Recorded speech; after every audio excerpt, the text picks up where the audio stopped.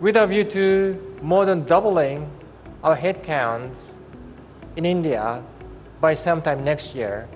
to shoulder a lot more of the value-added advanced semiconductor design activities for the India market as well as for the global market. The world's first 300mm commercial semiconductor fab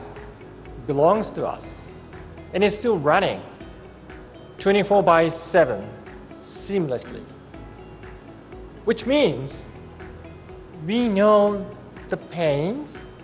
associated with bringing up such a sophisticated technology as semiconductor production ground up. So based out of those knowledge, experiences, expertise, I'm so excited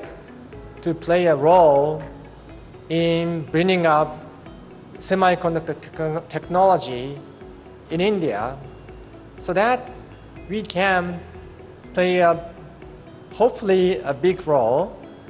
in making, as Ajit talked about, Modi's role to reality.